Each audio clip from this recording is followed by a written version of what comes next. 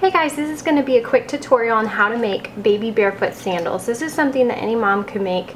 It's something very easy, would take about 20 minutes or less. All you need is some paper, pen, fabric, stretchy elastic, and I would recommend a small spatula,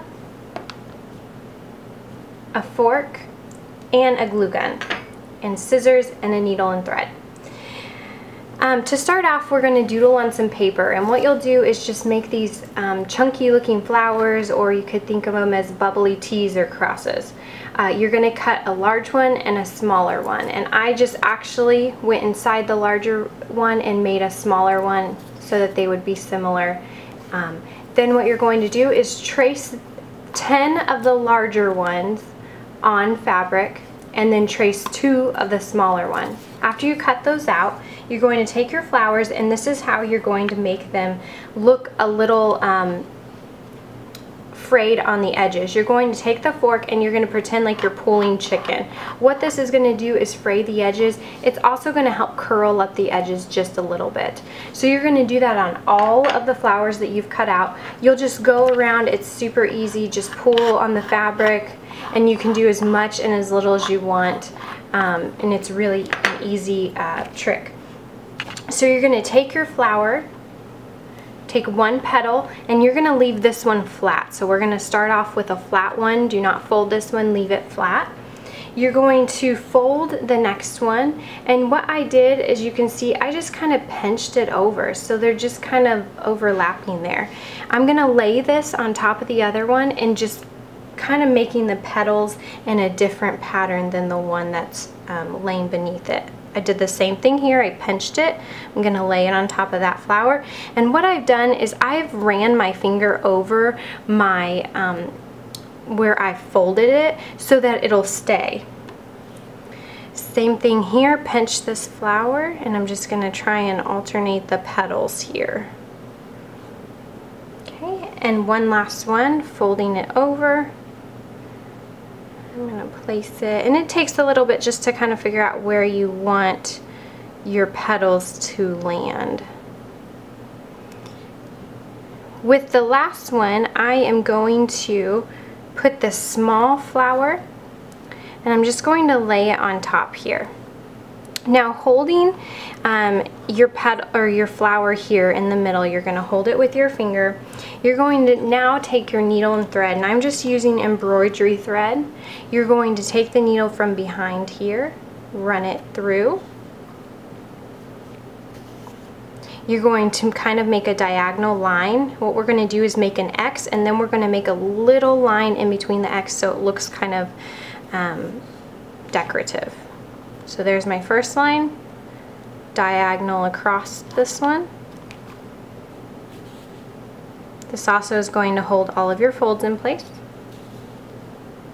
And then I'm going to do a little one in the center here so that it just doesn't look like an X.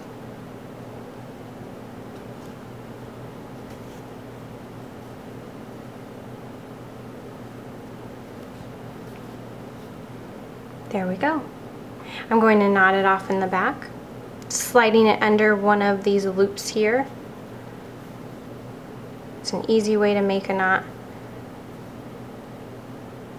And I'm going to do one more just for safe measures. You're going to snip this. Done with your needle and thread for that flower.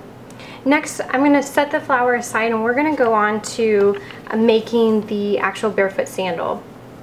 If you can see, I have a shiny side and I have a dull side. I want the shiny side to show on the foot. This is where your spatula is going to come into hand. It kind of looks like a foot as is. So instead of putting this on and off a baby while you're using hot glue, which is really silly, why don't we use just something that looks like this? So if you can't find something like this, maybe a fork, maybe a serving spoon, something that resembles a foot.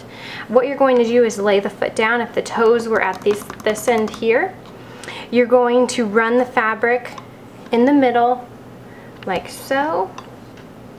You're going to cross this over, so almost like we're crossing it over the foot here.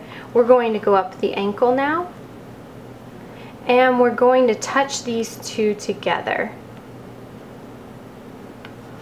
What you can do at this point is hold them like this in place, put a little dab of hot glue here. Now I pre-measured my elastic to make sure that it would fit around my child's foot. I just crossed it the same way I did here. You could probably search for some measurements. Willow measures around a 9.5 or 10-inch elastic.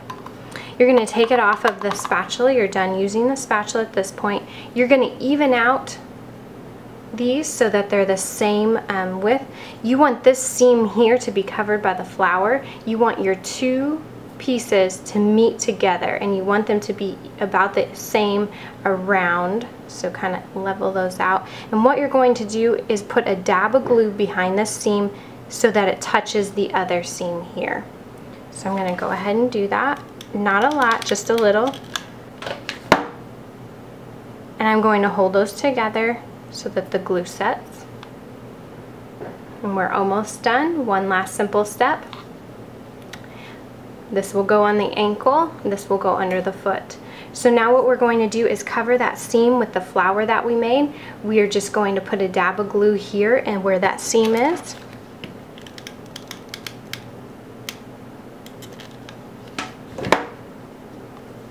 Then we will press the flower on in the center and hold it so it stays.